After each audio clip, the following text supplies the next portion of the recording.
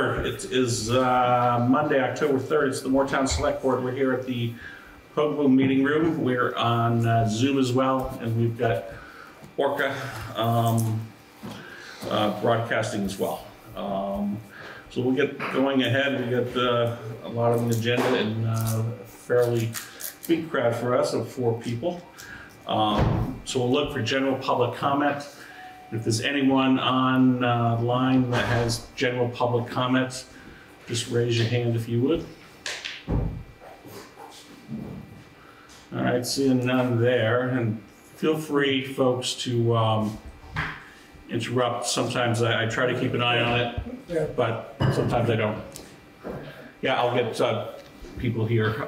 This gentleman was here first. Are you for general public comment, sir? No. All right. Nope. Okay, yes, sir, with the mask on. And your name, please. My name is Bill Zekas. Bill Zekas. All right, Mr. Zekas. Go ahead, we've got a few minutes. When you say general public comments, I just want to ask you a question about ARPA funds. Yeah, sure. Okay. So my name is Bill Zekas. I live in Moretown. I visited the town clerk's office last week because I wanted to see if the town would be willing to distribute some ARPA funds for the Mad River Valley Senior Citizens Organization, which actually administers the Mad River Valley Meals on Wheels program. And I'm on the board of the Mad River Valley Senior Citizens program, and I'm also a driver for Meals on Wheels. And Sasha told me that I should come to the selectmen meeting and bring this subject up, and so that's why I'm here.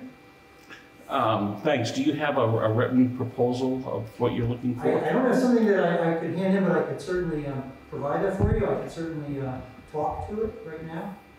Yeah, why don't you take a couple of minutes to talk to it, and then we can go from there. Sure. Okay. Okay, well, I'm trying to do some research on that. I looked and saw that the town did have an ARPA committee and found it in the document relating to that the town had something like $497,000 to potentially spend.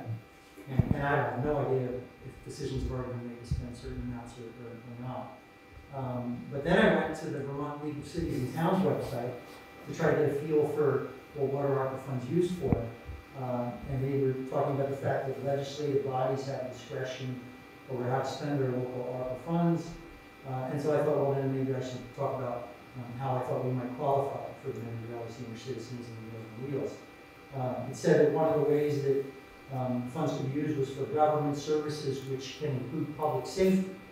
And I can tell you, as a driver for Meals on Wheels, when I deliver meals, I know some of those people, that's pretty much the big meal of the day.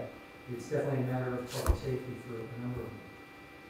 And it also said that the funding is tied directly to the impacts of the pandemic. And one clear impact of the pandemic is inflation.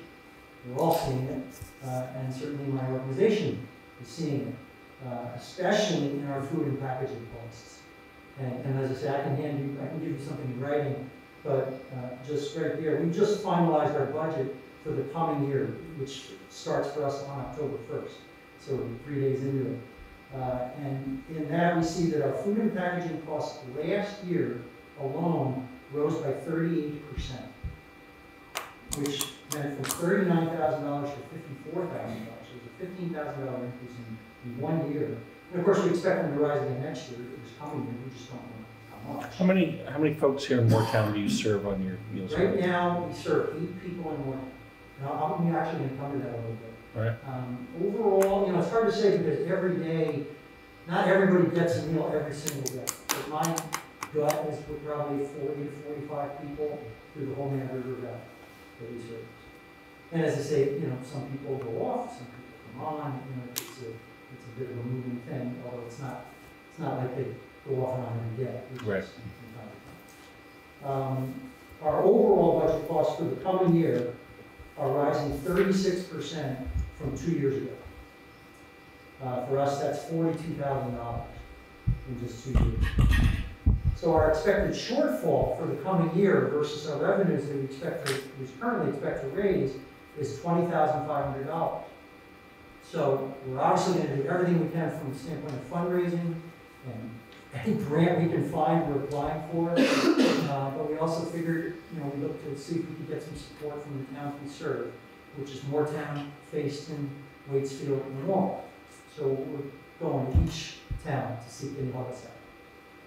But the most important thing that I saw on the Vermont League of Cities and Towns website is it said that towns are often using ARPA funds for, and I'm quoting them, support for local nonprofits doing excellent work that benefits residents. And I went, bingo! And I thought we qualified. And so specifically, because I figured, we want to know, well, how does it help Moretown residents? And so right now we're currently serving 8 Moretown residents. We deliver 5 days a week, but we actually deliver 7 meals a week because we give them 2 frozens so that they can get through the weekend. And I will say we're frugal. Our drivers are all unpaid volunteers. Nobody gets reimbursed for mileage, which this year is invincible.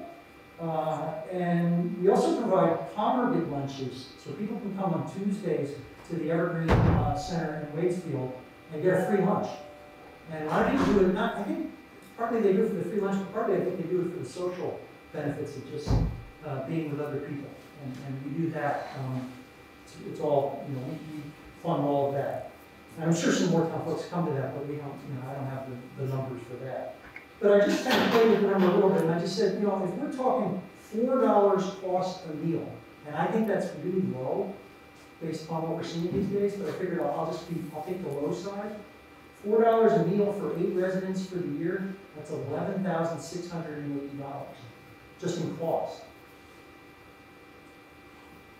So given that, I thought, well, I'm going to come here and if it would be possible, we would ask if you could give us $10,000.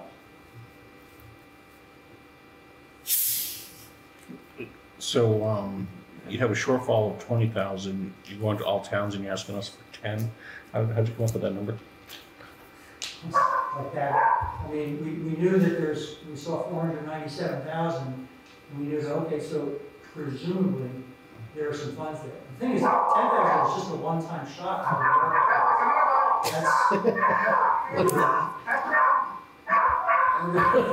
Sorry about this. Somebody's got to do. Let me get this muted here.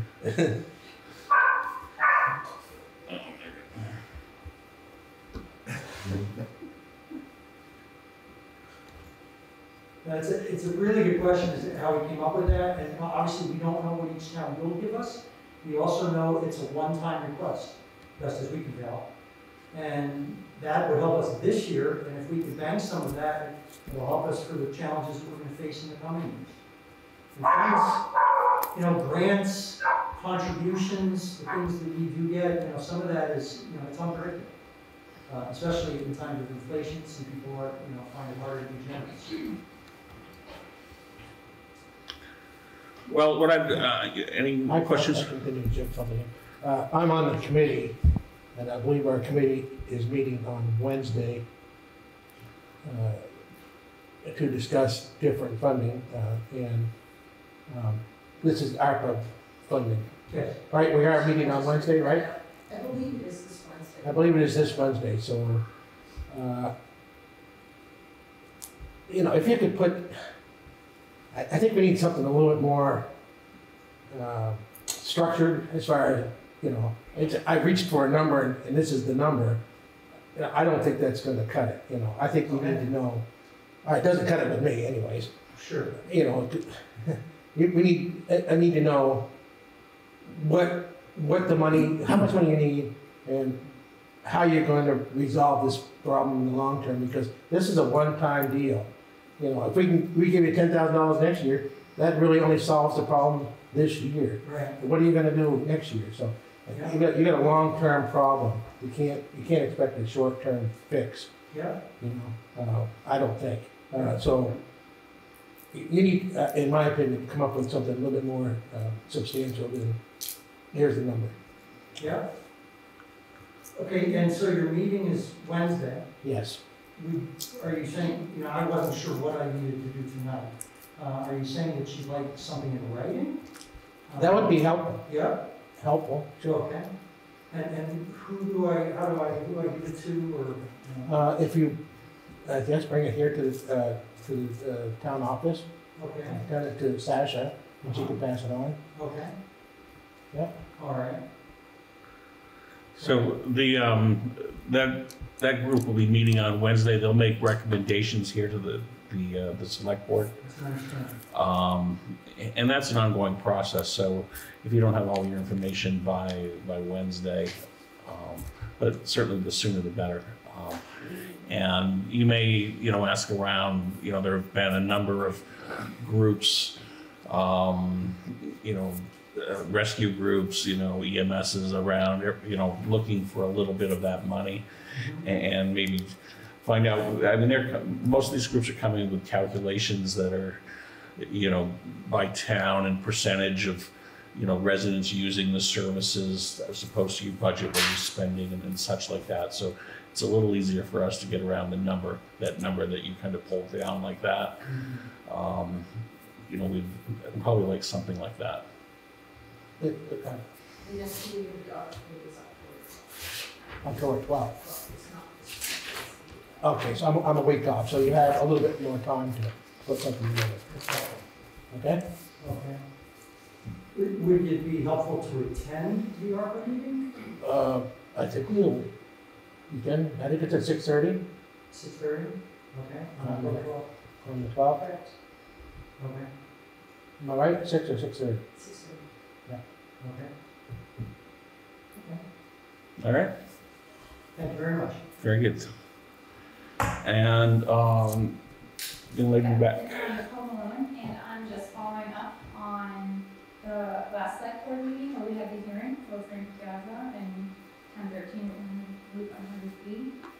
The deadline has come and gone. That was last Monday. The select board said they would hold an emergency meeting so we could file paperwork with the court to file a court order. I'm just checking in. How's that going? Good. We have actually on the meeting agenda tonight at 7:15. We're going into an executive session to discuss what has been happening with our lawyer in the last week. There's not much I can tell you just because it's legal stuff, but I Was can. that added to the agenda today? Because it wasn't on the agenda. No, it was on the agenda I approved on last Friday. So I can't tell you, again, it's confidential stuff, but it is working towards a resolution. So that we will file paperwork with the court? We gotta discuss everything with the board tonight, and we'll make a decision of what we're doing after the executive session. So that'll be a different decision that was made 2 weeks ago at the last select board meeting? I wasn't here for that discussion. I saw it on our meeting notes, but this is all new stuff that our lawyers bring to us, so it's got to be discussed and decided upon. Mrs. Ron Shams, who suggested that we Yes. file for order? Yeah, this came about after last meeting. We felt that there was no reason for an emergency meeting. At least Ron Shems didn't think that we needed an emergency meeting.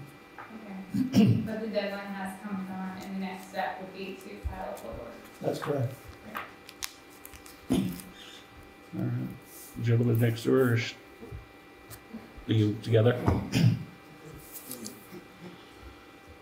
All right, check if there's no other general public comment. All right, so we'll go ahead and move on to the agenda. We have Sherilyn Brown, the treasurer, here with the health insurance. Just right at the end here, Smith. Please.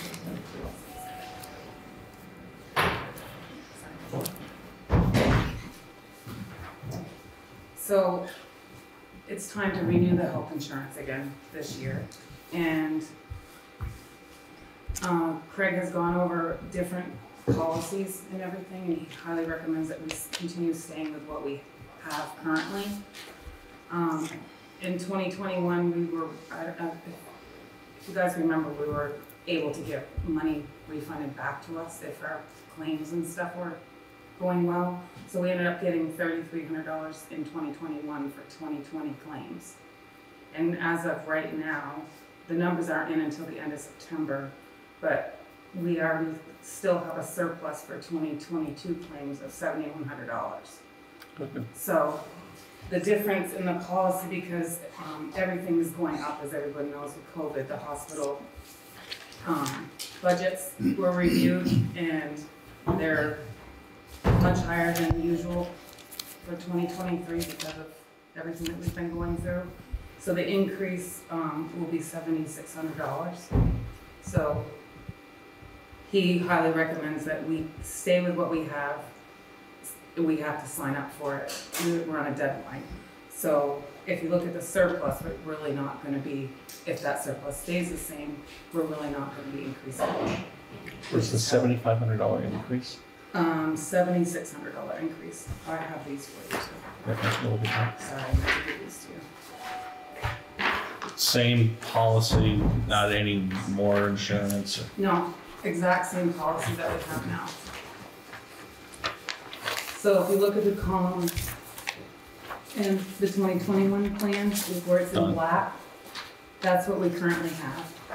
If you go over to the middle where it says 2023 plan, that's the same exact plan that we have now, but with the increase. Didn't get this any smaller, huh? Sorry. I was gonna say that too. Well, you want some more light? Funny, but No, I got this one. Oh, I probably printed out the Sasha. I can't read that actually. so when do we have to make this decision? I have to have it back to them. These rates that we're getting are only valid until October 27th. So if we don't sign up, there's a good possibility that the rates could go up. And he did look at other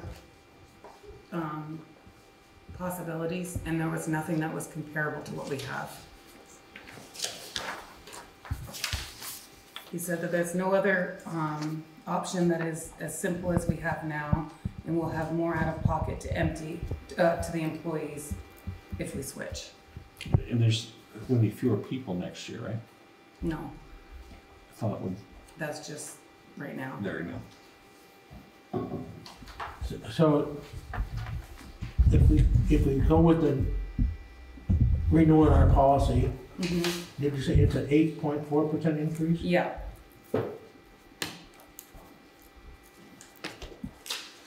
No, it's 11.1%. See that Yeah, I'm next saying, column I up? see No, 11.1 it's here yeah, it's 11.1. and 8.4. Now, it's down below it. Right, but the difference Overall, is 11.1. The overall is 11.1. Right. right. I think 8.7 is with the 3,300. Right, But The rebate that we presumably, get back. Oh, okay, I get you. right. presumably the savings could keep it level. Exactly where we're at right now. Okay. It all depends on the claims that come in between now and then. Did you say December or September?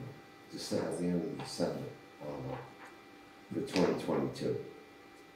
For the 3,300, that, The 3,300 came in 2021 for 2020 claims. So it's basically, we don't get our refund until the following year. So when we put it in our budget for this and the funds come back, it'll offset. Right. the And through expenses. September, Don, there's 7,100. yeah, that's all, okay, Mhm. this year. So no one getting sick. That's Right. So if you decide that you want to stay with us, this is what needs to be sent back to Craig. well, why don't we go ahead and make this decision now? I don't think, Ray, did you have any reason why you didn't want to? Yep, no, I would like to make the motion that we, Actually, I just have a couple of questions.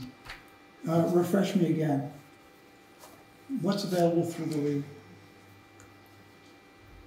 through VLCT?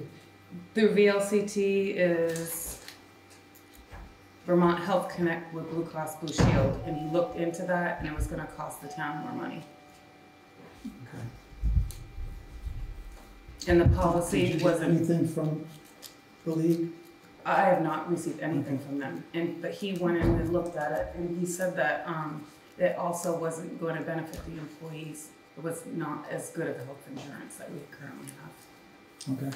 He said it was gonna be a lot more on the I improvement. kind of wish you had gotten in touch with me prior to this. I just barely got this. Well, if you want to go ahead and wait, John, we can, Yeah. our next meeting is prior to the due date on this. Mm-hmm. Yeah, you have it right there. Yeah. Well, I wouldn't want to jeopardize it going up either. No, the quote expires on October 27th. Okay. Yep. So we have another meeting. Yeah. So, Unfortunately, Right. I'll be away. well, So- but you can do the research that you want to do. Okay. That's what you're, Okay. I know you're retired, but, because you've done that, I think we should give you the shot to take a look at it. Yeah. To make sure due diligence, not gonna cost us anything to take a look.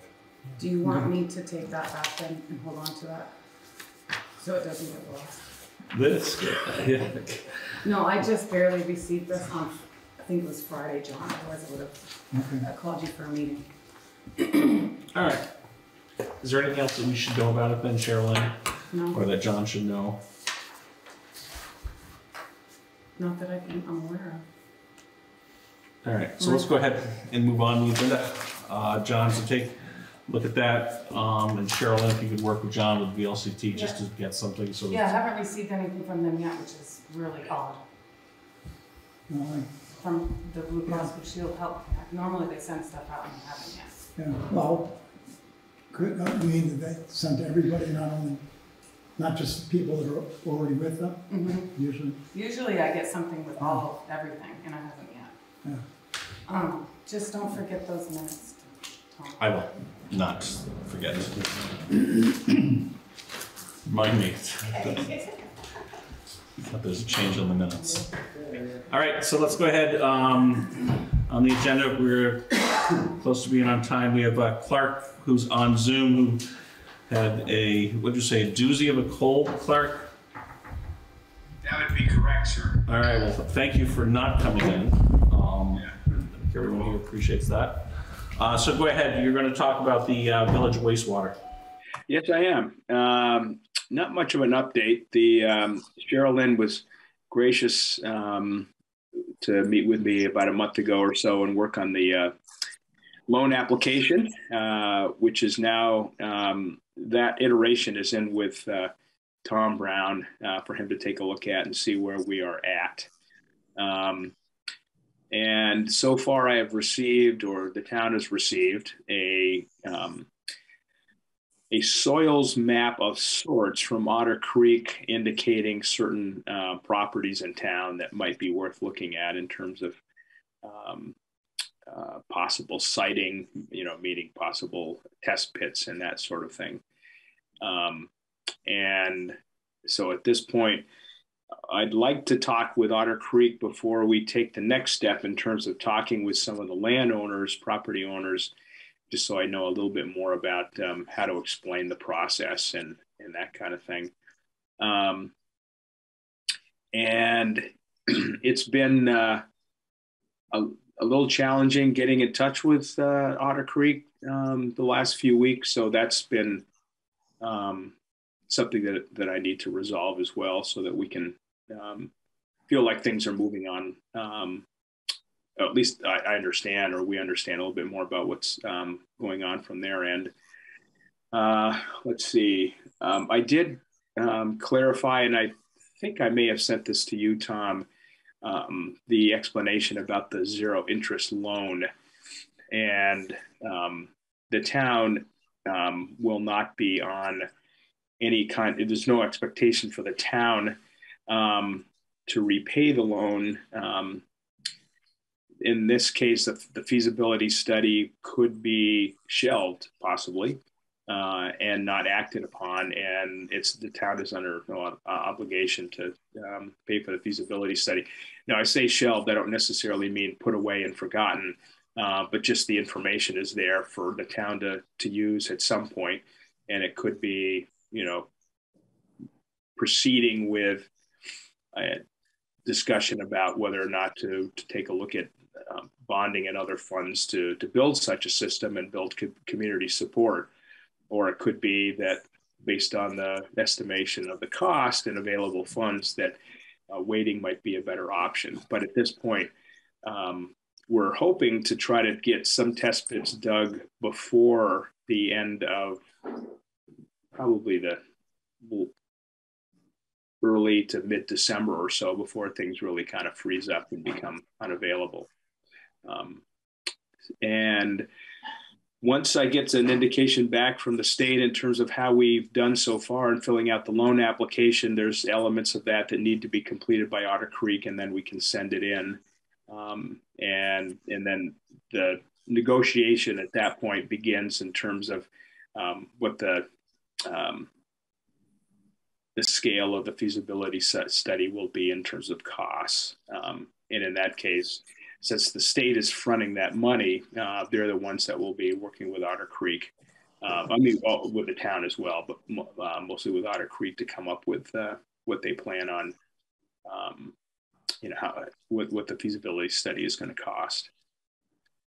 So that's where we are at. I'm hoping that by probably in a couple of weeks to have some conversations with some landowners and see whether people might be interested in having, it's a tricky, it's not necessarily a sell, but just making sure that I can explain adequately what their options would be if they are willing to have some test pits dug on their property. Part of the explanation is that there is money available to purchase property for such a system, and that purchase would not be funded by the town in this case. There would be state funds that would be available for that. But at what rate, whether it's fair market value, appraised value, I'm not sure. That's something that, that's one of some of the questions I need to find out before we proceed. So in a nutshell, that is where the process is at this current time. Well, good. It sounds like you're slowly making progress, and you hope to meet with Otter Creek sometime in the next week to get that cleared up. How to work together. Right. Yeah. We need to just make sure that we get a regular schedule put forth so that we can check in on a routine basis. Ray had a question. Yeah, Clark, after our conversation last week, I did reach out to Otter Creek. Unfortunately, I didn't have any more luck than you did. I don't know what's going on with Robert, but I have his personal phone number, and I left him a message, so I'm quite sure he got it. I don't know. Okay. Well, I'll follow up tomorrow and be a little bit more insistent that we connection here. So. Yeah, and I'll reach out to him again too. I wasn't sure if he got hold of you or not, and did tell me, but I was going to call you, but I didn't. But okay, so if we both start aiming at him, hopefully. Yeah, we can get some movement here. Okay. Yeah. Are there any other questions at this point? Board have any questions? Kelly? I don't think so. So Clark, there's nothing you need from us going forward here? No, I just wanted to do an update, and I guess I probably should do one at the first meeting in November as well. So, and I apologize for being unavailable on the 19th. That was my mistake, so I apologize for that. Oh, no, that's all right. Worked out just fine. All right, Clark, well, thank you. I hope you get well. Take care of yourself. All right, thank you very much. So long. Hi, Clark. Bye, Clark. John, you want to grab a seat? Or? Sure.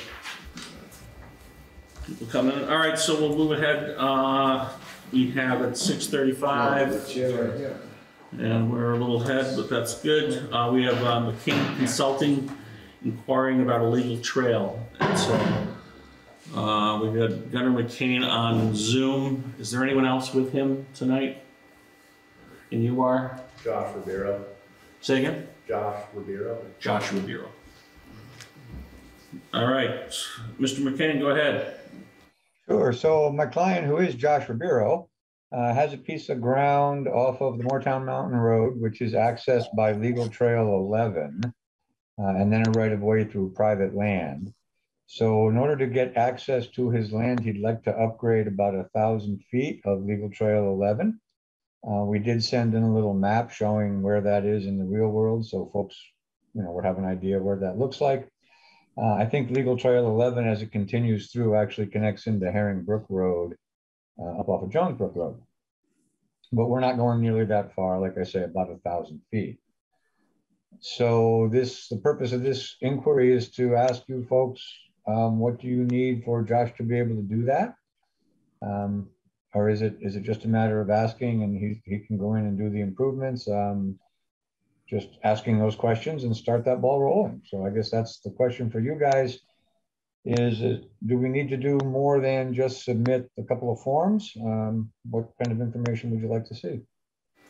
Well, sure. We do have a form to fill out. You may have seen the working in the roadways form. We have that online. We can also get that from Cheryl Lynn. Yeah, very easy. Martin, our road foreman, will also have some input on really what needs to be done on the trail. We've had recent circumstance on the other side of town where someone's building out on what used to be a legal trail or still is a legal trail. So Ray has worked with Martin and the landowner to make sure that it's going to be able to provide access and egress for emergency vehicles. That's one of the important things that we're finding that we need to be doing on these. Martin, did you have any?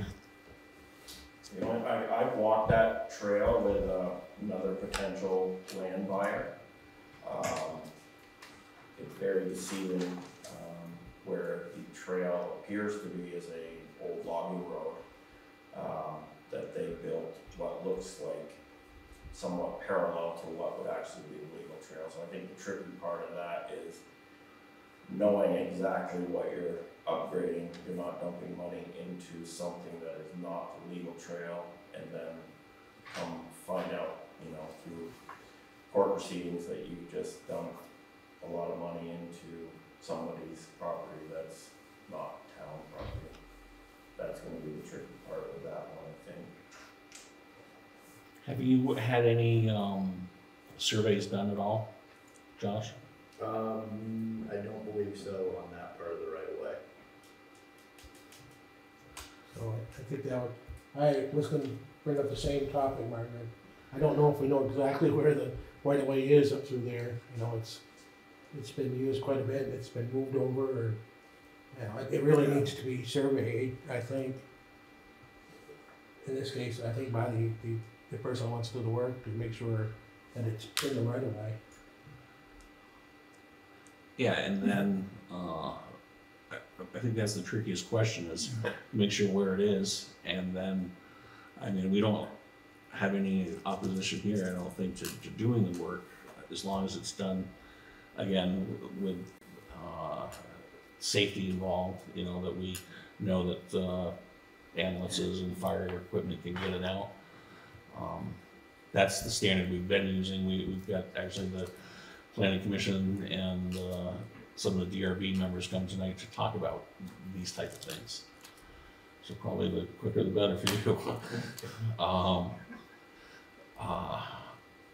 right, so if I couldn't understand everything that was being said in the background just because of the Zoom microphone and whatnot, but we would work with Mr. Martin as the road foreman to make sure we're understanding what the upgrades are after we go in and do a survey to make sure we understand exactly where the road is. Is that what I understand? Yeah, Mr. Cameron, Martin Cameron. Martin Cameron. Yep. That would be correct. Yeah. Does anyone else have any other thoughts on that? No, that sounds like that's the route we should go. I'd be glad to work with Martin as well. In fact, I'd like to be a part of this. All right, because you were on the other road over here, so it's probably a good idea. Yep. And there, you can go back and we'll talk with Martin and Ray here. I think there was a couple little pull-offs that we provided in case people are traveling back and forth. But we're not looking to make you jump through hoops or do anything crazy, but it needs to be done to a certain degree that the road foreman and Ray, who's worked with, who just retired from Du Bois as an engineer, you know, if you can work with them and we know where it is, you know, we can push forward. Sounds good, thank you. Mr. McCain? All right, so if there's any other questions right now, shoot them out or we can move forward. I think that's it for now for us. Appreciate your time. Thank you. All right, sir. Josh? And now we'll move on. So now we have the discussion with the DRB, the Planning Commission, and Road Department on issues with Class 4 and legal trails. Yeah. Craig O'Shell's term on the DRB has expired and he has actually shown interest and he wants to be reappointed and he's trying to do so before he's in there. So you're saying he'd like to do that before? Yeah, probably want to do that before he gets involved in conversations. All right. All right. I'll make a motion to appoint him, To reappoint. reappoint. Second. A second. All right. All in favor of the motion? Aye. Aye. All right. Thank you, Sasha. All right. John, why don't you, Greg, John, Deborah, Martin, why don't you guys move up around the table here? Greg, go ahead as well. Now that you've been reappointed, that's close. I got a meeting the other night, there's still a lot of COVID around. Oh, that's fine, that's good. Well, first I want to thank everyone. Callie, do you mind moving down just a little bit? You know, we don't, as a group, get together with the other boards that often.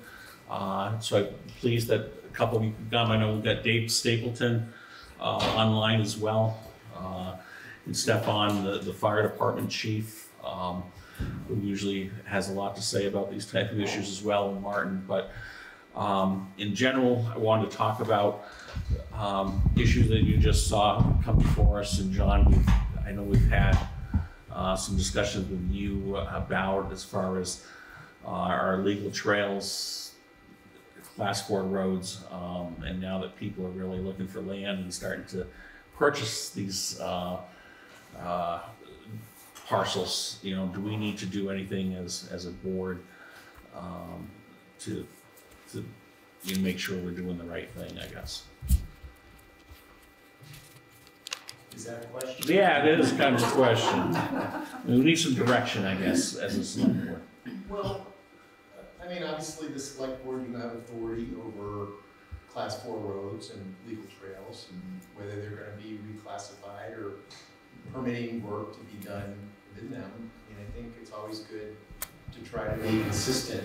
It's ad hoc, you know, I mean, there's enough collective memory probably on this board, but, you know, I would encourage you to have a policy in place.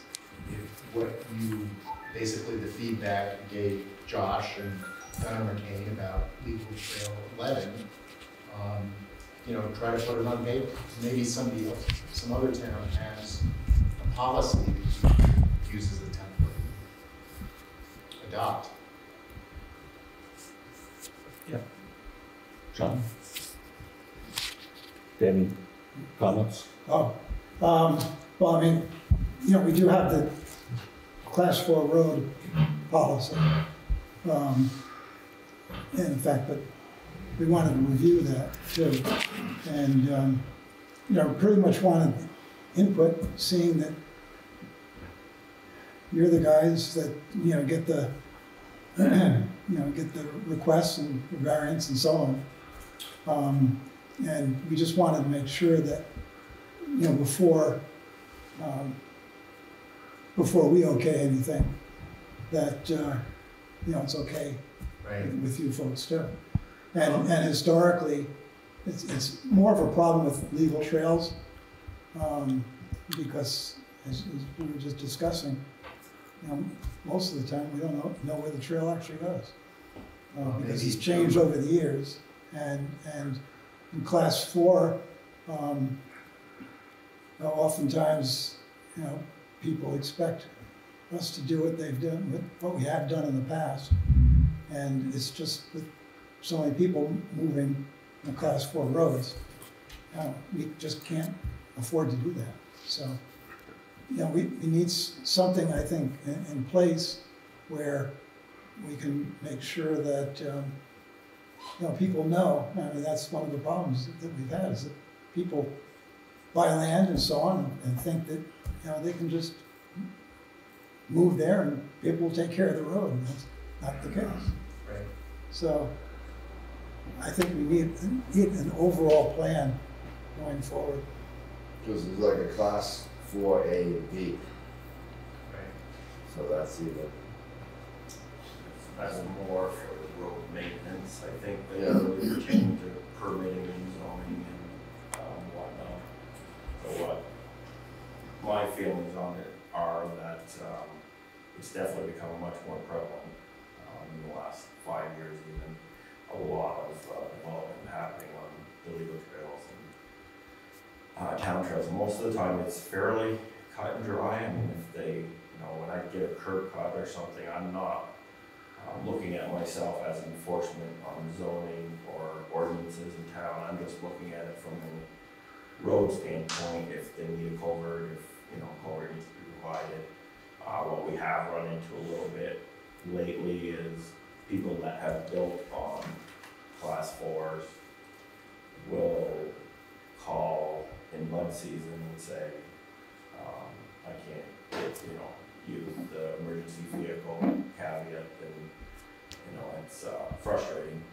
They chose to live where they do with less than desirable road conditions, and then want to try to use that. So something I don't know if we can catch in the zoning or permitting phases of this, you know, to just try to nip this legal trail 11 is a very, going to be a lot of interesting parts with that, just because what little research I've done, it does look like the legal trail is about 20 feet to 50 feet from a woods road that was put in.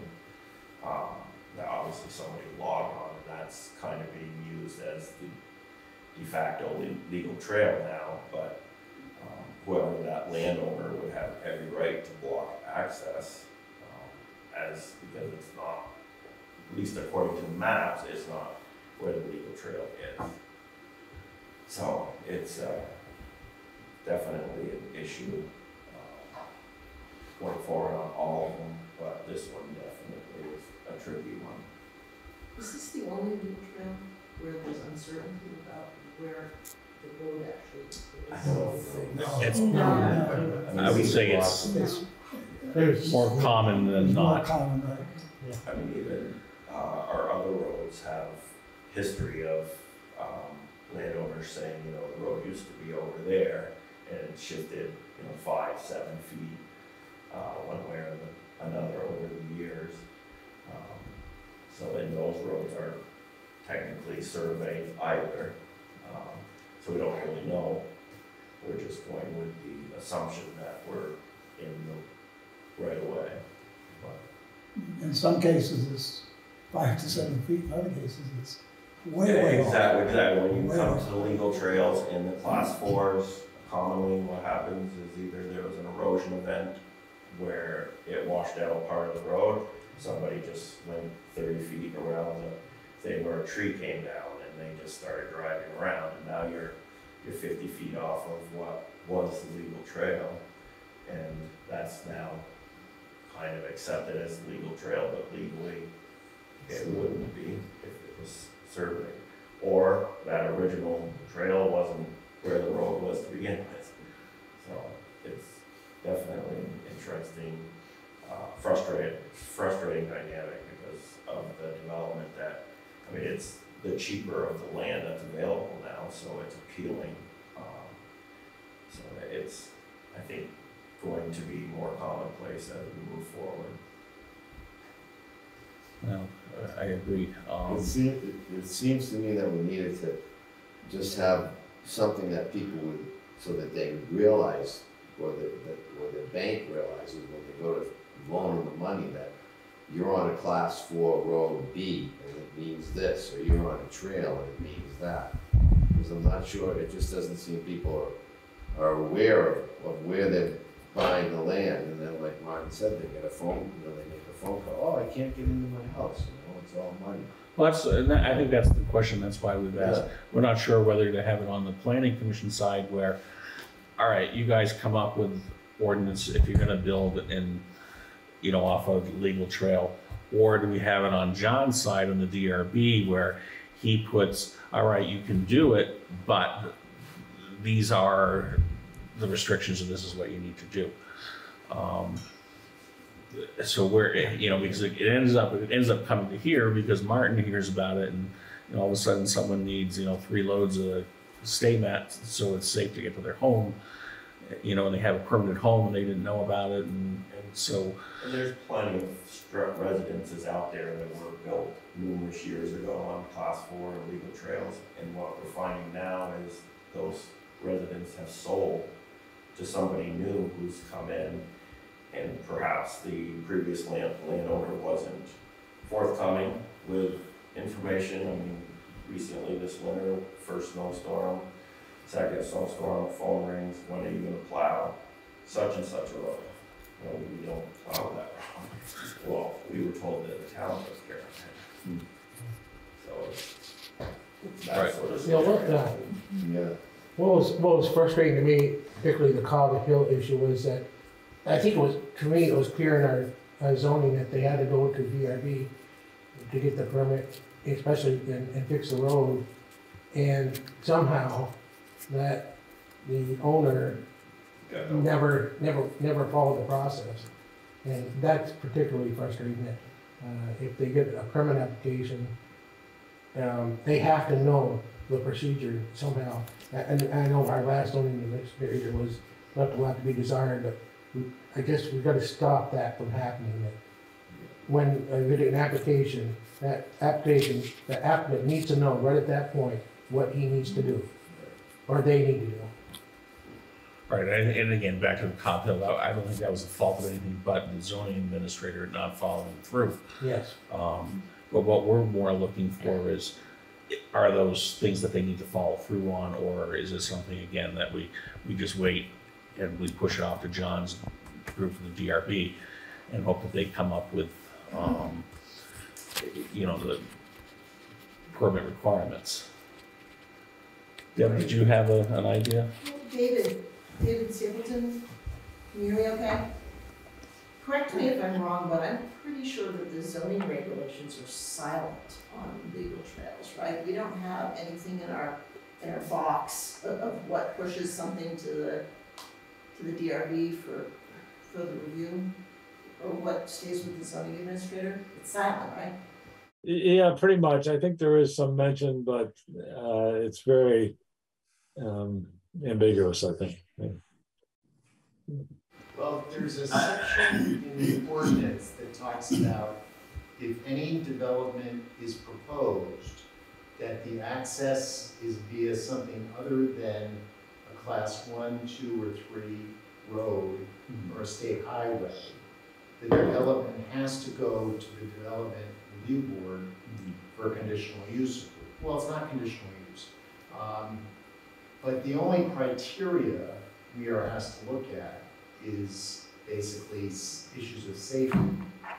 Safety, traffic, lot configuration, road and site conditions, and then we can impose conditions.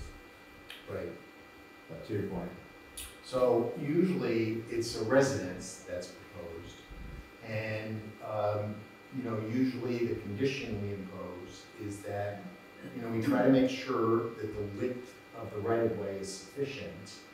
And the ordinance doesn't really tell us, but I think, based on my experience, I think we've suggested a minimum of 30 feet so that you have space for a traveled way and ditching to the extent needed, and to be able to push snow. And two, that the landowner maintain it such that it's the house location is accessible by emergency vehicles all seasons of the year. Yeah. So, you know, I think if there's going to be changes and you want the development review board to look at other things when development is proposed on a class 4 road or a legal trail, it really needs to go into the zoning ordinance, and it's really the purview of the planning commission. And I think the tension in, you know, the town plan and the existing ordinances is historically the town plan has said basically development is discouraged on these locations because they have poor access.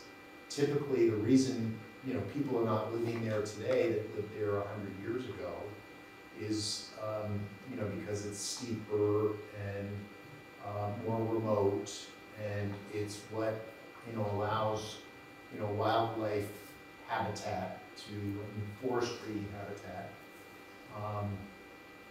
So, you know, I mean, there's certainly been proposed changes to Act 250.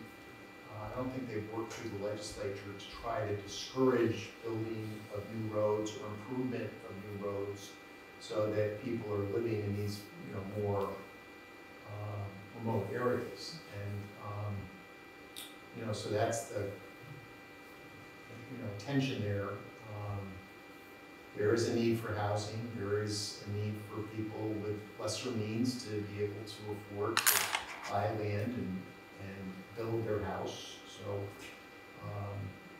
and that's really the planning commission, I think, that can sort through those policy questions. Yeah, that's what I'm thinking too, John. I think, I mean, I do think there needs to be a clear policy about, from the perspective of homeowners and potential buyers, of, you know, what can be done with the class 4 road in terms of developing a driveway and who's responsible for what, and that needs to be clear because it has a huge implication for the value of the property. And but on top of that, I think we need to do some consideration on a road by road basis of whether the town really wants to discourage development on a specific class 4 road, or maybe the opposite, maybe encourage development. And I'll give you, because I know most about Cobb Hill Road because I happen to live at the corner of it, of the class 4 part, as an example.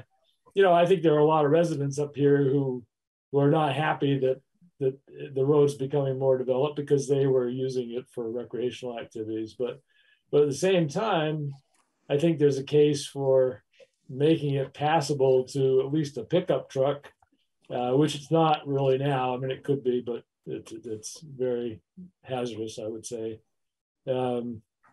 because it really separates us from the rest of Moretown, right? You know, I have to drive. The reason I'm not at the meeting tonight is because it takes me at least 20 minutes to get there, and I didn't have that amount of time to come down. So, So I, you know, I think there is interest in the class 4 roads for various purposes. I think some owners along some of the class 4 roads might be happy to have them closed off, just you know, no longer be roads at all, be just considered trails and not be developed in the future. But I don't know that, and it seems like we ought to be reviewing them road by road and asking ourselves, do we really want to discourage development on this road, or maybe the opposite in some cases? I think that's certainly a good idea. I definitely agree with you. And sir, your name again? Yeah, my name is Colin, and I also live on a class 4 road, and I'm happy to make it, you know, down to be at the meeting tonight because I think this is very important to discuss about the development of our town and how opening up the class 4 roads to better development can lead to tax generation, and how that can really improve our town, offer more services, and, you know, bring more people to our community to provide more tax revenue so that we can have improved schools, improved roads, and a better sense of community. So, Deb, you think it's something that you guys could take on then, or take a look at? Well, let's talk about it at our next meeting, David. I think that's safe to say. Yeah. I think we could certainly discuss it. I think, as you know, with the wastewater situation, and I guess with ARPA, we established a committee to cover something that's not just people on the planning commission. I think we need other people involved, but if you want to follow that model, I think we could potentially do it. I can take it up at our next meeting, which is 2 days away. So. No, I think that would be good. I know it's going to be something that's going to take some time, but we've been wrestling with this for a few years as to what to do, and I think we need to, rather than continue to kick it down the road, we will get some policy in place so that it's clear. I mean, I think that's what people are looking for as well. What they can do and how to do it. Isn't it also relevant into this, as to this gentleman is saying that a lot of the trails, we don't know where they have to be, we have to figure out where they are. I mean, whoever is looking into that property has to figure out where the trails are. I mean, most of them we don't really even know. They're not in. Right, and I think that's important to have in our policy as well, is distinguish that and how that's paid for. That's dealt with, yeah, because it's definitely. I know we've last year put money in the budget to start to identify trails. We're trying to do, although we haven't this year, we've had more of a time trying to get surveyors, but we're they just like everything else. But we have money we know we're going to need to spend some to look, because Deb, to your question earlier, I mean, I would say probably more than half of the trails, or even some of the class 4, we're pretty sure it's there. We had over the mountain last year where we did a survey, and it was 150 feet different than where it had been. So it's something that needs to be looked at. But I think we got a plan in place. And John, I know you're on the other end of it, but we can certainly maybe on the committee. It sounded like David was leaning towards some kind of a committee towards it. If you guys had someone that you wanted to put on that, even just because again, it really helps.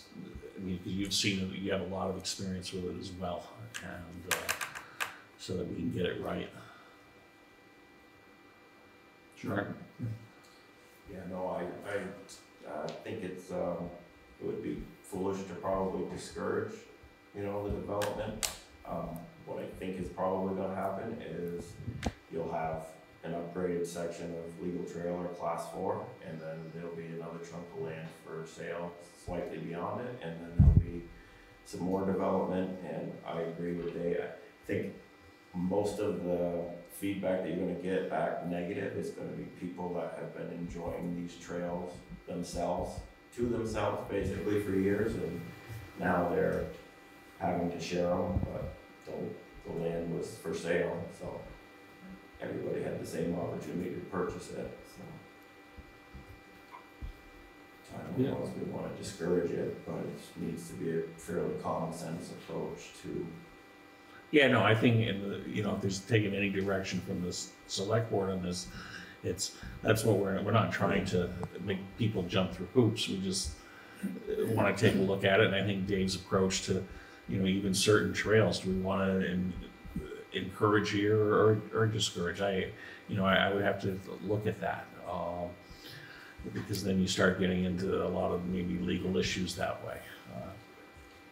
But something that's environmentally responsible as well. We need to look at that as well as what works in our community. All right. So Dave, we appreciate you bringing that up. And Deb, thank you for coming as well. We appreciate it. John, you're always welcome. Thank you. We appreciate your expertise. Very good. Dave, actually, if you and Deb, before you leave, There's a couple things. I know in new business, and I'm sorry I didn't get back to your email, but I will bring up what you've asked, and we'll go ahead and look at that and try to get that stuff taken care of so it can go on the ballot in March. And the other thing I'd like to do is I know you guys have an ARPA meeting on Wednesday or the 12th, but sometime in November, get you guys here and just kind of discuss what you guys have come up with that, and any recommendations, or see where we might be going one way or another. Because we've had, well, you were here tonight, we had a few other requests that are, coming in. So you guys should take a look at those as well. Well, I know the one we'll be inviting soon, but are there others that are? I think we had, there was one that, where was it from? Not the neck of the woods, but the Mad River TV, I think, had a small one. Yeah. It wasn't a lot of money, but I think we should, take a look at it regardless.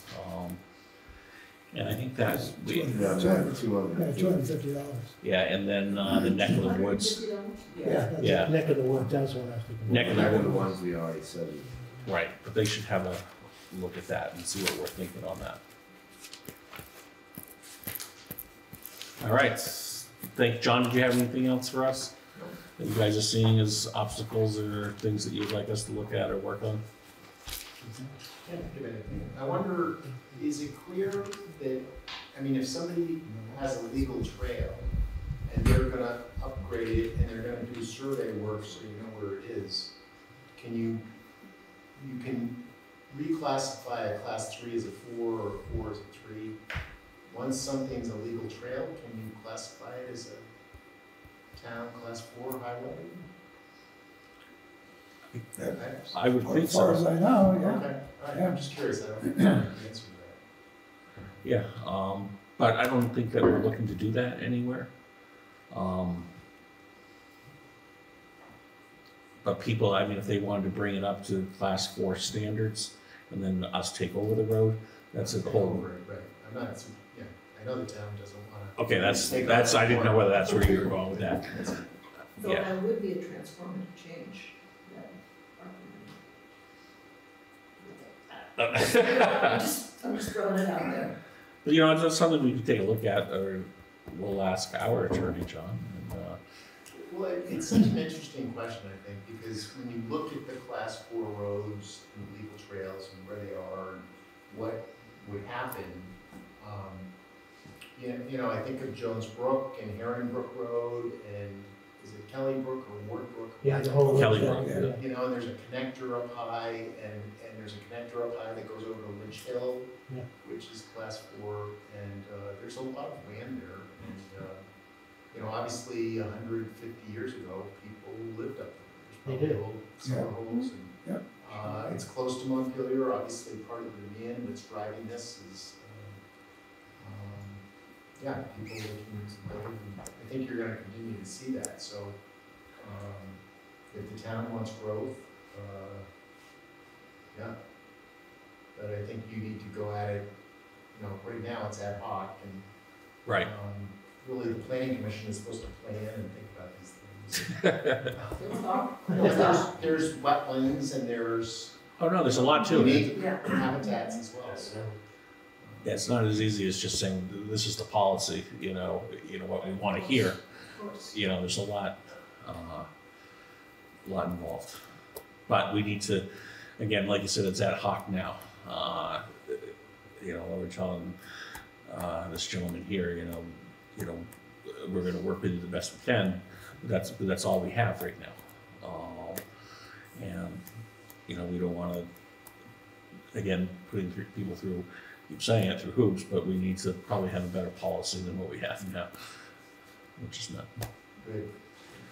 All right. Nice to see everybody. Nice to see you, John. Thank you. Thank you, Dave, for zooming in. Deb? Hi. Thank you. Congratulations, Greg. What can I hear you? Congratulations. Yeah, thank you, Frank, for coming down as well. You're welcome. And Will, thank you. This is You're still welcome to stay, so don't have to go. You're not taking your with you. Yeah, you're not taking these with you. He did put it on there. Okay. And that was the one that we had prior to what we have now. Okay. See if I should stay for anything else. No, we don't want to do executive session. Oh, you are? All right. Thank you all. Yeah. Well, thanks for the Enjoy. Thanks. Yeah, thank you very much. I don't know if the health office is gonna let us eat. Is she on it? Okay. Ms. Martin's gone, all right, thank you. All right, so we'll, Shirley. yeah, Sherilyn's gonna do a couple things, but then we're gonna go ahead into the executive session here. Moretown Select Board here on October 3rd. Just came out of executive session, and I would make a motion to authorize our attorney to file suit to enforce the health order issued on September 19th. Second? John seconds. Any further discussion? Seeing none, all in favor vote aye. Aye. All right. Thank you, everyone. And so let's go to reports, communications, and such. Sasha, we'll start with you, young lady. Already did Craig. Need a motion for just the technicality of the pipe contract? Need a motion on a technicality on the pipe contract. Yeah. What's the technicality? Just to have a motion on it so that we can, it wasn't ever, a motion was done on that contract. Oh, we signed it. Okay. Okay, good And enough. I'll make a motion if we want. No, this contract was signed, so Good. Okay. we'll discuss that's all right. I mailed out letters to everybody on the Fletcher Road, certified, that way we know that we've contacted everyone. And when does that start? October 17th. Yeah. All right, 17th, Monday the 17th, it'll be closed for how long? During the day, up to 2 weeks. Okay, thank you. Yep.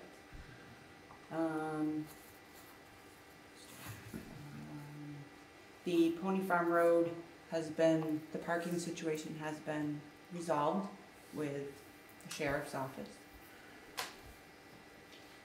And there is a road maintenance permit there for Cogden Road. Hunger Valley construction invoice that needs to be approved so that we can pay it. And the MRGP, just to keep compliant for the watershed program. All right. Yep, that's it. Oh, and also, the amending of the minutes. Second? The amending of the minutes Oh, for amending of the Sherwin. minutes, yep.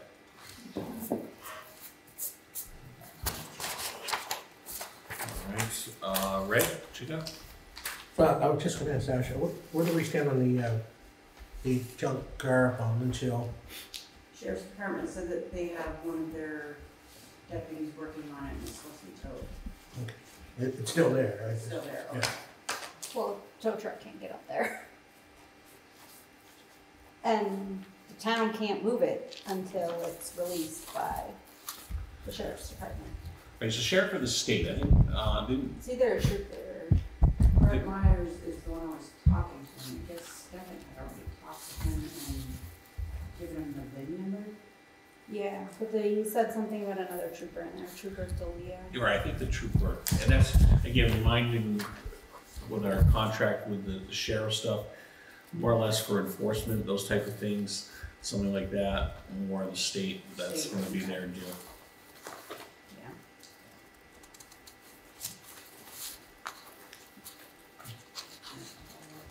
I have no other communications. No other complaints tonight, Ray? Nope. Callie? Sean and I talked with Dara at Moorfest. Well, more so Sean than me, but about bringing back some of the local road roundtables that they were doing, going to different offices, because I guess in her running for office, she's found out a lot of people want to do more work on roads, and that was something that used to happen, so it was a suggestion to bring it back. Yeah. What is it? The road roundtable, that was through Ridge to River. We were sponsoring those, and we hadn't had one in a while. And actually, we had just discussed at the last Ridge to River meeting, having one and Moretown hosting. But that's what Dara was talking about. But Corey Miller has left Friends of the Mad River, so I don't know, but doesn't mean we can't still do them. Yeah, because I think it was more like what local people wanted for the roads, what different towns were doing, you know, what people wanted to see for roads. Okay, because that was, I guess, a big thing where people wanted funding to go or more work to be done. Okay, because the roundtables we had was just, well, it was Ray and myself, and then different, the road crew from all the valley towns. Yeah. And for the purpose of like making them more user-friendly or less vehicle thing for people to run on and just bike on? maintenance. Just find out what everybody else is doing and, yeah. you know, somebody may have a better idea to do something. Oh, okay. And then sharing that idea, you know? Urban equipment that they use for specific things, or like Duxbury built their own roller for the grader. Maybe we could get an idea from them on, all right, how much did that cost you to do, and does it work?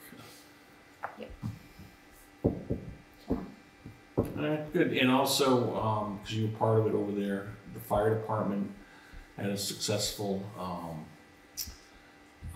Morefest. Yeah. I think, well, they made, taking out overhead was what, $500, I think? Somewhere around. Yeah, it was right around $500, give or take a few cents here or there. Yeah. Good. So Stefan, and moving ahead a little bit, but thank you very much for all your work that you did on that. I know you're involved with the committee and then just doing all the fire stuff. Great stuff. I mean, obviously it was there to make, a little bit of change, but I think just seeing all the people, meeting all the people, was a good thing. Yeah, absolutely. It's a great event, and it's definitely a good opportunity to get to know new people in town. I met a few different new families that I hadn't met before, and was able to introduce myself. And they're like, "Oh, we've called you for a fire permit," and things like that. They can finally put a face to the name, and it was a great event. Yeah. Good. So, anything else, Kelly? Nope, I don't think so. Don, what you got? Well, I always am confused whether I do communications or wait till old business. Well, I know you had something in old business as far as the town hall, so that would be old business. I mean, Ray and I talked to Chris Hunt for the after ready. We're trying to, we're working on that. And John and I met with the same gentleman from V-Trans, Chris Hunt, to review the crosswalk. So we're got some steps to take from going forward with that. Fill out the permit. He's looking into where the location is. I mean, they've actually redrawn it from the first meeting that we had with John Kaplan from V-Trans as well. So that's a work in progress. And then also I walked over that with Chris Hunt to the radar sign that we're trying to relocate. And I actually just sent him an email today to have him give us some suggestions. And it's a little bit more than just picking it up and moving it, just because the equipment that's on the post. So I asked Chris, are there, the state must have people they use to move these, rather than us, right? So as they say, nothing comes easy, I hope we can still move it before the snow flies, but we'll just keep picking away at it, so to speak. No, and those things, what? You gotta grind, is what I call it. Yeah, I mean, but there's so much equipment on the pole, it's there's a little bit more to it than just unbolting it and moving it down the street with a new foundation or pulling that one out. anyways, I'm learning all about those, so maybe I'll be an You'll be installer next. someday, yeah. So those are some communications, I guess. John, please. Yeah, I got a call from Travis Blodgett, and I believe we have the permit to work in the town right of way on Legal Trail 21. Is that right, Sasha? Legal Trail 21.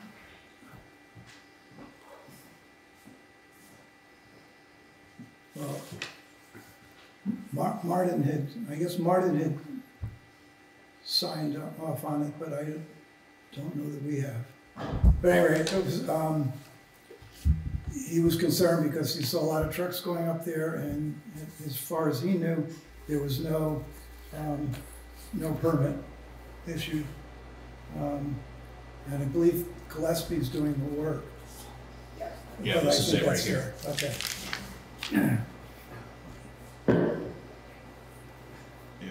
Okay, so that's. His only concern was the permit? Yeah, right, because there was no, yeah. Okay. So we went up this morning and looked at the work they did. Yeah. And they did a phenomenal job.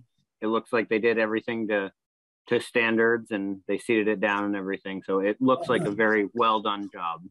Oh, that's tremendous, good, okay. Thank you, Stephen.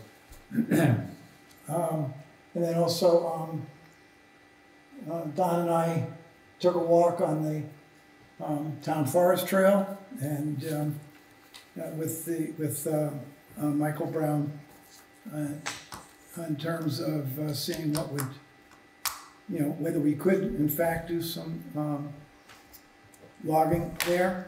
And it seems like there are three different tracks that might be feasible for that. Not really to make the town any money, but really for wildlife management purposes. And I think probably, he said we'd probably end up breaking even. But, so we're just moving slowly on that. The forestry management plan update, this is a big part of it, in 2 weeks, we're gonna go with another walkabout to look at the eco class sites and how those ties into the trails and the whole land use policy and where they are and safety and access to them. Good. Can I ask a question on that subject? So Mandy has been persistent from the school about trees in the classrooms that are dangerous or have fallen down already. And she's been reaching out to me as well as Martin, constantly trying to get us to do more with the trees. Not that we're against doing some tree work, but it doesn't really, some of those trees are dangerous, and also it seems a little bit out of the scope, and we're certainly happy to do them, if they need to be done, but it should definitely be something that is run by you folks, I would believe. Well, was this just recently that she's done this? Within the last week, she sent me another one. She'd like some trees removed in the echo classes. And then just before school was starting, a large tree had fallen onto one of the echo classes and left some carnage. Okay, because we definitely discussed this. And I had the initial tree that you guys took down, right? No, the one that was like falling on the classroom there. Yeah. It fell on its own. No, I know, but we just did what we could to cut it out. But I'm talking a couple of months ago.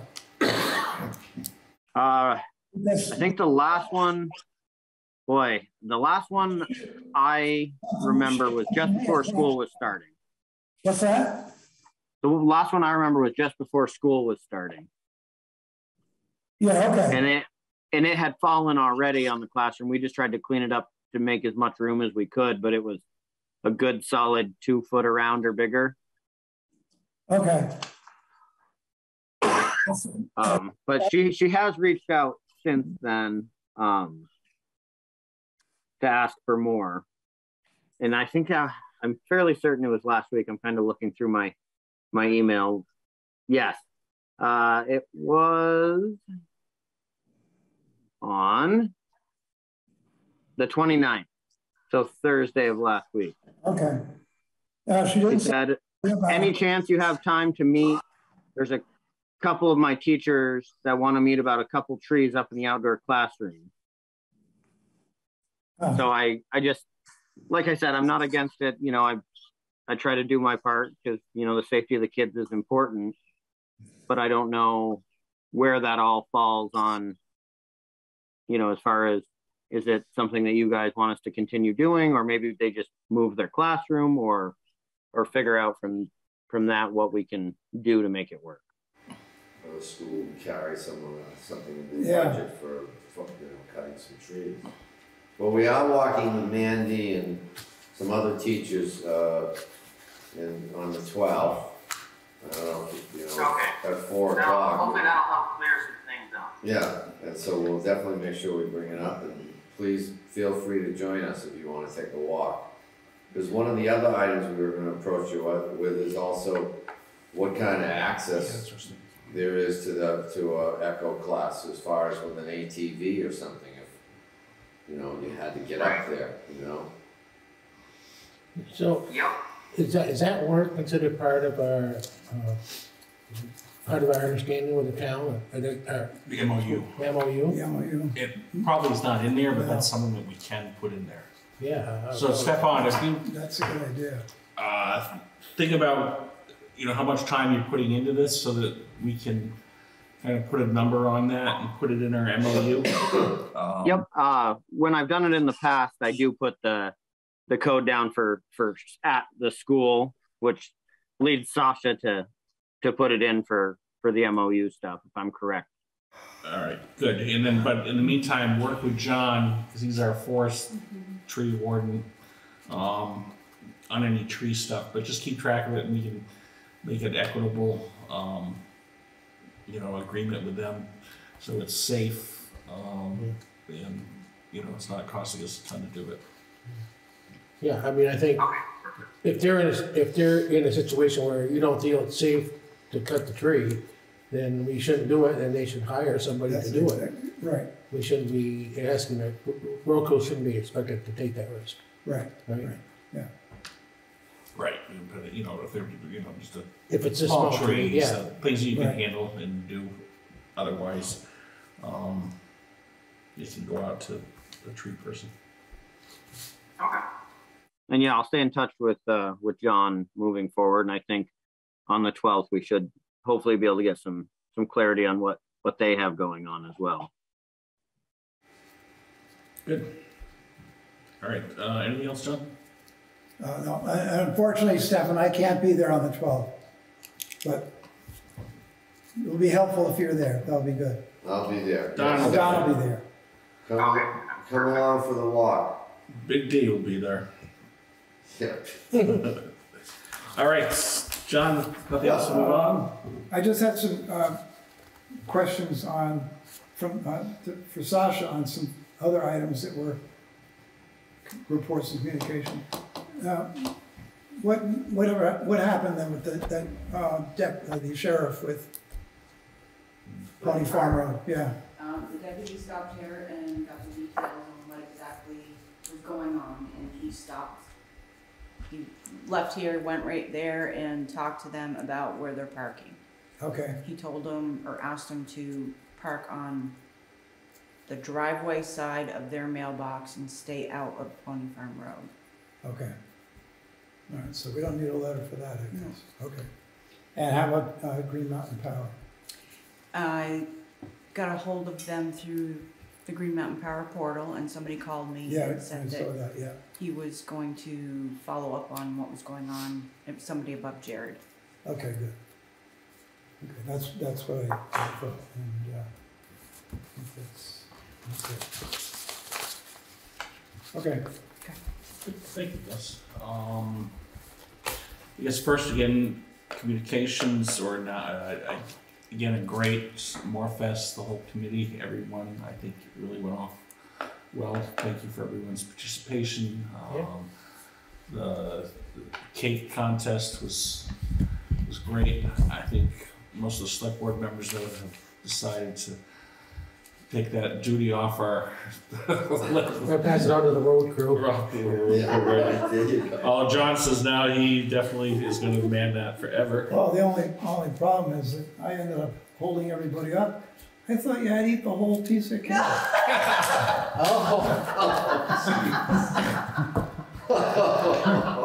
Well, I've been doing it enough time that I know you don't have to eat the whole thing. It's actually 15 pieces of cake.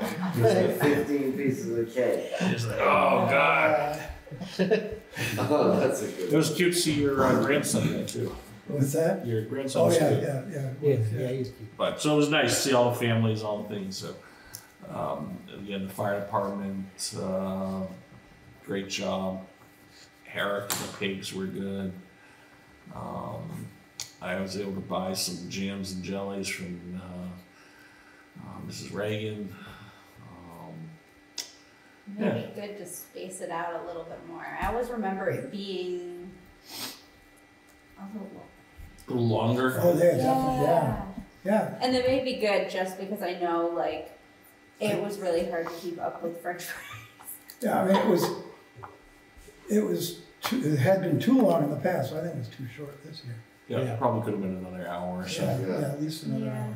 That's what I was thinking, especially we got. And it would be nice to have, like, Big Blue there too, the truck. Oh, yeah. People that touch the truck type thing. Yeah, well, I think certainly, if, all suggestions the group will take, and they're always trying to figure out how to do it better and more. So. And it all depends because you could extend it next year and the weather's going to be crappy and no one's going to be there. Right, yeah. Yeah, you're always, but I think there's always a few things they could work on. But they'll keep it fresh and going. I think that was, God, was there anything else? I guess not. I do have, as far as our meeting minutes, I'd like to approve the minutes of 9/19. Can we second that? Is there any further discussion on those? All in favor, vote aye. Aye. And I do want to amend, so the meeting minutes for June, July 25th.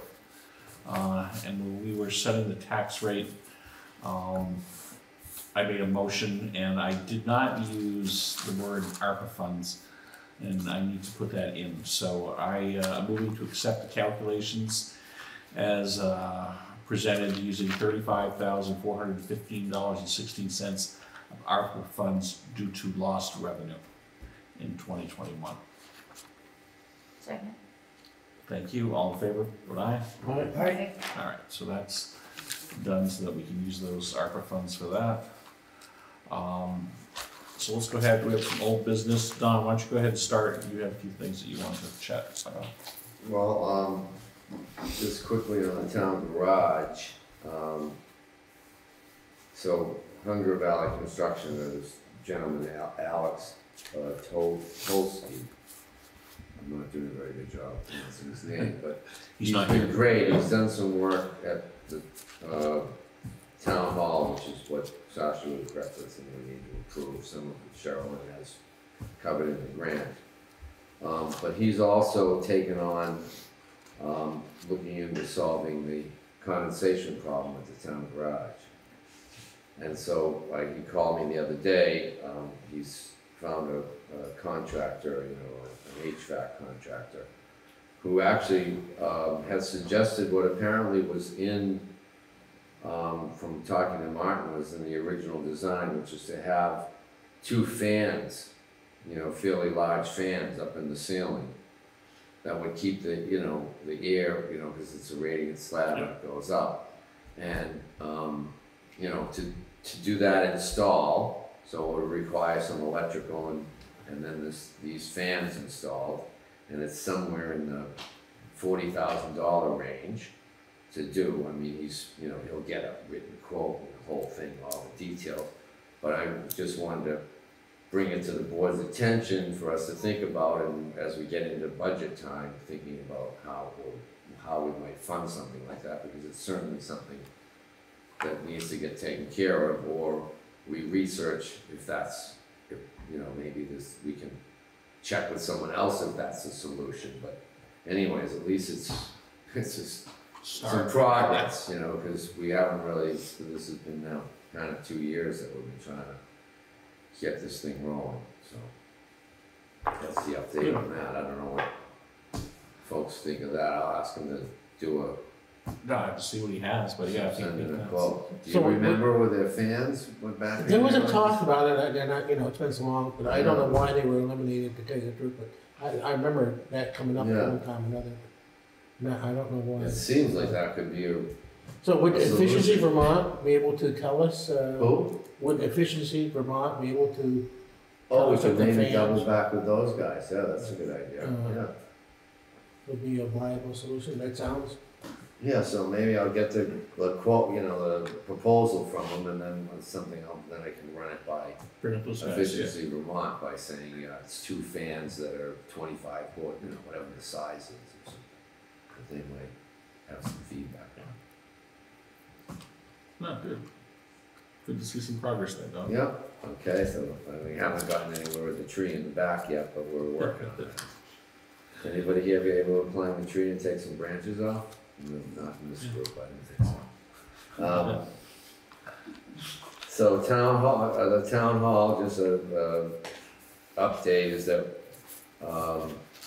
Corey and I met with Cheryl Lynn and, you know, went over the transition to the management of the town hall, so we're pretty well set with that, and talked about the management plan, which is the only thing really that's could be open for discussion as we go along is the cleaning, you know. I think in the current plan, we're saying 1 day, and then there was some discussion, should we give it 3 days? And should we be charging the rental person the cleaning fee, kind of thing, the cleaning before and cleaning after? So that seemed to be the only thing that we're really trying to figure out. As it stands now, I believe Megan comes in after an event and cleans and you know, reports if anything has been damaged or anything like that. How much does that run? Do you know? She usually does between an hour and 4 hours. It depends on what's going on. I mean, in the plan, I think it's listed as like a $75 cleaning charge type of thing. Yeah. To the rental. I saw that. I didn't have a chance to read that email that you sent today. So, anyways, you know, other than that, we're ready to roll with, you know, with our 6-month management of the town hall. So that was an update there. And in terms of, we're still in the weeds, so to speak, you know, working on with the architect and design stuff and coming up with you know, I've mentioned to you that I thought we'd be able to do it at the 10/17 meeting, have a presentation, but I don't think we're quite ready. So maybe November 1st. Yeah. I need the rest of this month to hammer out some more details. Stuff takes time. So that's the update on that one. That's all I got. So that's, anyone else have anything for old business? We're gonna hear from the ARPA funds. So Sasha, maybe probably November, the first meeting in November. Yeah. It'd be good to hear from them on that. Legal trails. I was wondering on that, the legal trails. Sasha, have you followed up on anything on the on Legal Trail 17? Yes. I contacted Vermont Survey and he called me back and he's going to go out and make sure that it is definitely marked and he's going to make sure that it's plain and simple where it is. All right, and Ray and I had talked last meeting. Were we going to cut trees or was Blodgett think he had we can check with him. There was an agreement that we had, it had to be done within a certain amount of time. Or else we do it. Or else we Yeah, would do that's it. And I don't know what Gillespie did over there, or whether they must have cut some trees, right? If they fixed the road, or, didn't know what they did, or. That was 21. That was 21. Oh, okay. Right, so 17 is the new trail. Oh. The one that we moved. Okay. Because and I mean, I certainly don't remember saying that, or that Guy Martin could bring material in. I mean, that's what he was claiming. But Guy Martin said he could bring it? No, we never said Guy Martin could bring it material in. Yeah, that's.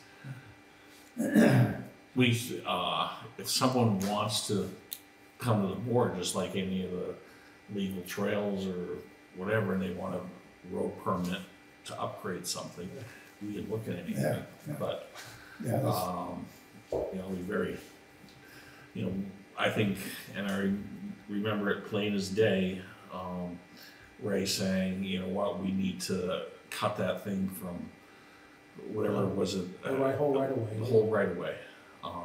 That way it'd be identified. Right. And it's all, walking up there, there's actually not a ton of wood that was on there. No. It was all junk. But it had to be identified. Right. It should be identified while it's all fresh, you know? Yeah. Right. And it was, what did we have? How wide was it? Do you remember? I mean, we can go back and look. Or is it just one rod or two rod? I think it was 2 rods. I don't think it was even that wide. We'll have to look back in the agreement, but it's there, and it's. I think it's standard. Might have been 1 rod. I thought it was 2. But 2 rods would be 30 feet, right? Yeah. Yeah, I think it was almost. It might have been because it wasn't any less. Because I remember we didn't want to have an issue where it was 1 rod, so it's what 15.5 feet or whatever it happened to be. Yeah, I think it's okay. 2 rods. Check on that too, because he did say something about 1 or 2 rods, but couldn't remember for sure. You know what? I probably got Okay. it myself actually.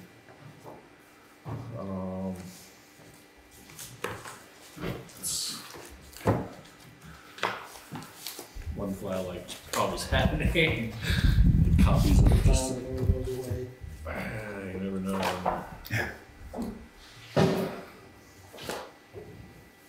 Want me to flip another light on, Tom? Yeah, if you could for this thing, I can't. Thank you, Tom. Yeah.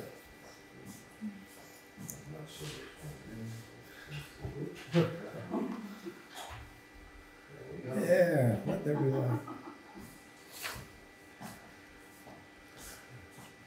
Oh.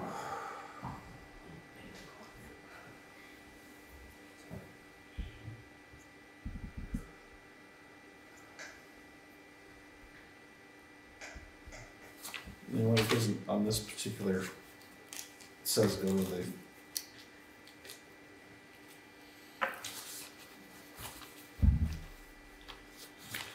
would take me a minute to find it, but we have what it is. But we will.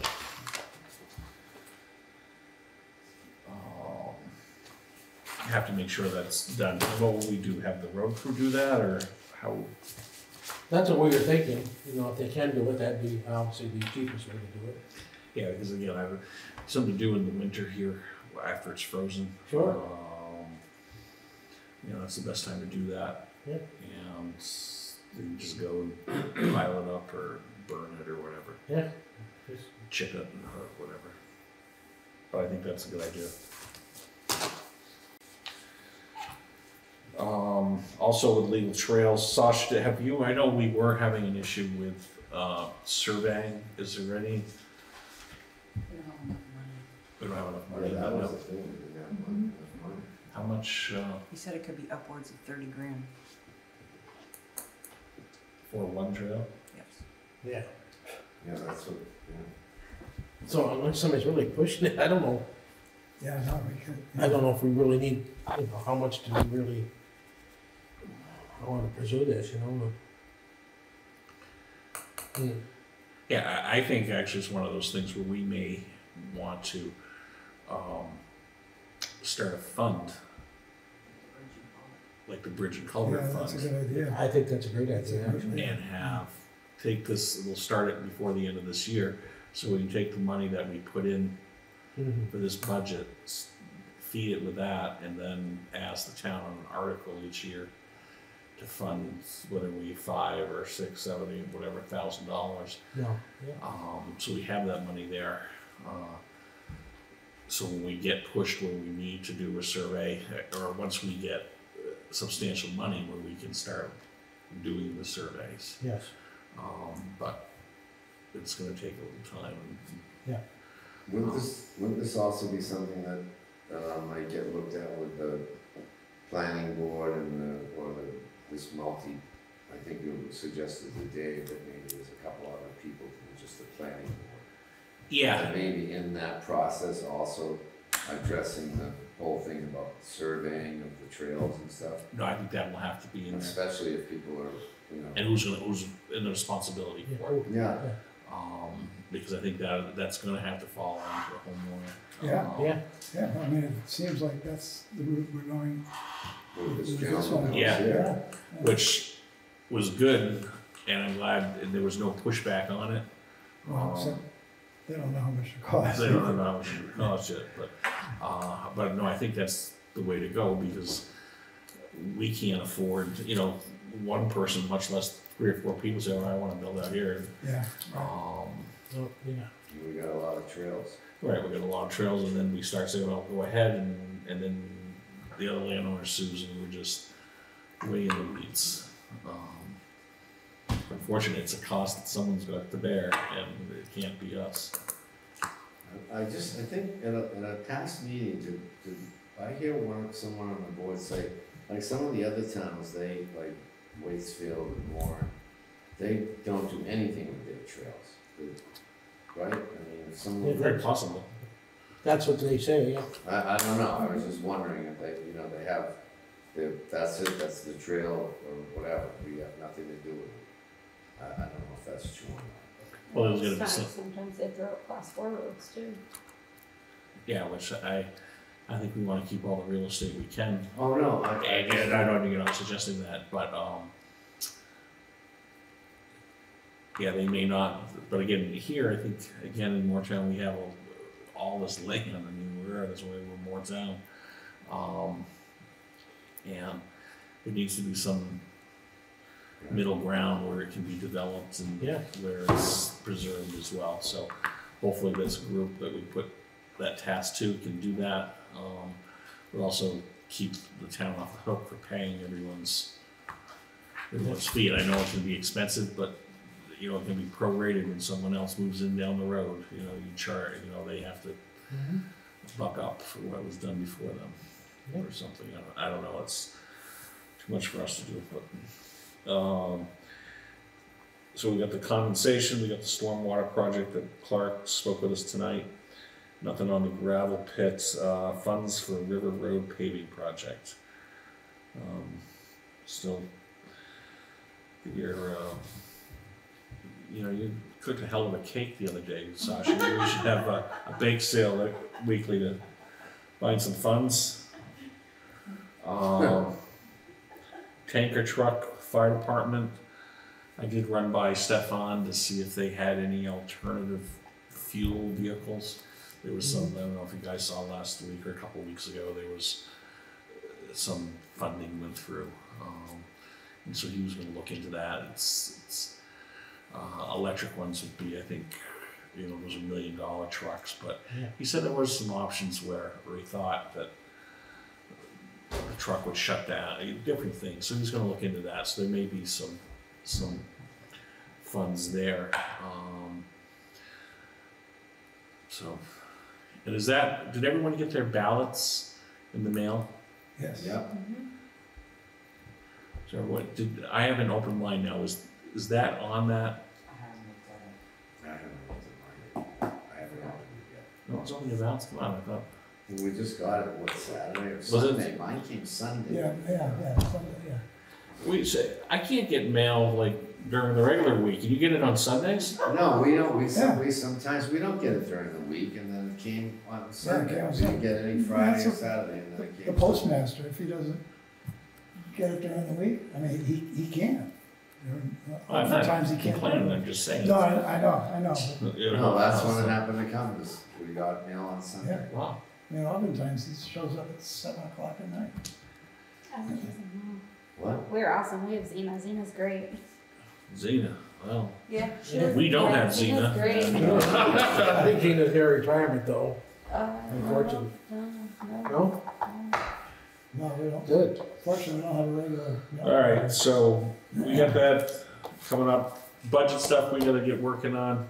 I know you've sent some warnings out to people or letting people know what we're looking for. Martin and Stefan got back to me and they're still working on theirs.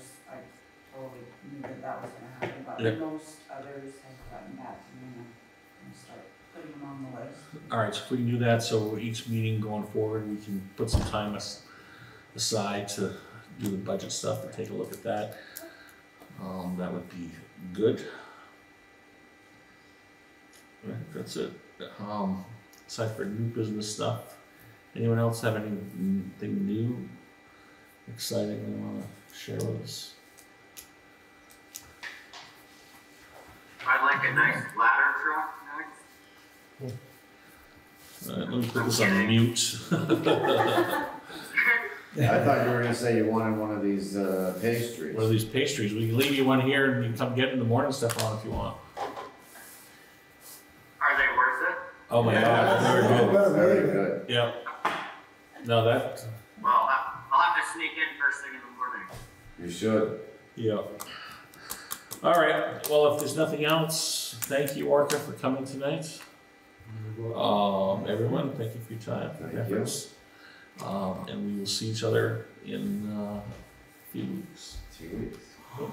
2 weeks. So we have a few things to sign.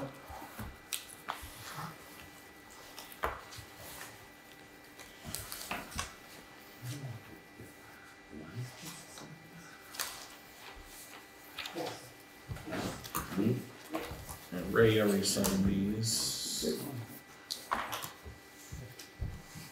Signature's getting better, isn't it? Well, it looks less like Tom's anyway.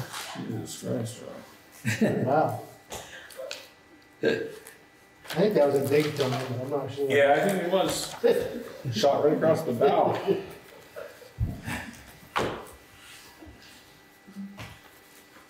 I think it motivated Ray to make sure his arm was pronunciated. You already signed that one, I'm pretty sure. So. Yeah. Pronunciated. That's all right. I put my first, middle, and last name on my notary stamp, which means now when I notarize everything, You gotta sign. I have to sign my whole Oh. name. Yeah, it's a lot of fun. So how was your gig going over there in Berlin? I love it. No, terrific. Nice. It's great. We finally all got moved around. We're all in our own offices. So what do you love about it? I mean, it sounds like having your own office. Well, I had my own office before too, All right. but I don't know. It's just You different guys every work day. very hard? I'm busy from when I walk in the door at 7:30 until I walk out the door at 4. Well, maybe that's it, because you're nice and busy and keeping you. If it's not utilities, taxes, doing research, posting invoices, scanning stuff in the vault. Do you think, kind of what is your biggest thing that you do over there? Well, right now it's gonna be sewer and water. Sewer?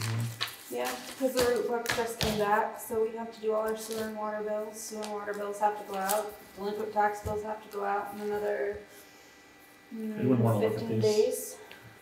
So, Maybe get over here someday and give Sasha a few tips on, you know how to do some stuff. I still walk down the hall and I'm like, Diane, I think I messed this up. So you're assistant treasurer or assistant clerk? Assistant treasurer. Very good. Anything else, folks? All right, so I move to adjourn. Second. All in favor, vote aye. Aye. Well, thank you, everyone.